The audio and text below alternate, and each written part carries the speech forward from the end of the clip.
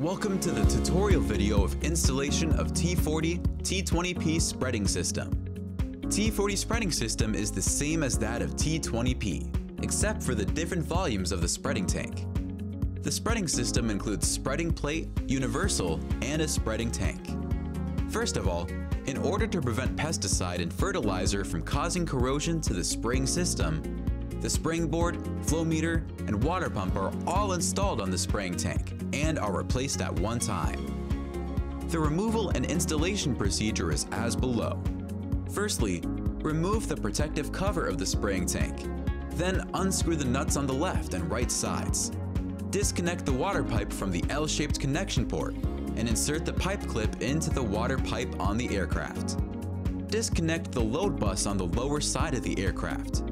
Take out the spring system from the top of the fuselage and store the spring system. Insert the spreading system from the top of the fuselage, paying attention to the angle of placements. Connect the load bus and the spreading system is installed. Insert the battery into the aircraft. Turn on the remote controller and then the aircraft. Confirm to update the firmware of the aircraft and the spreading system to the latest version.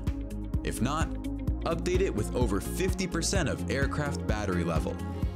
After the above, click Select Task Mode in the top left corner of the remote controller execution page, and select Manual Operation in the bottom left corner. Modify hopper outlet size and spinner disc speed in the icon on the left.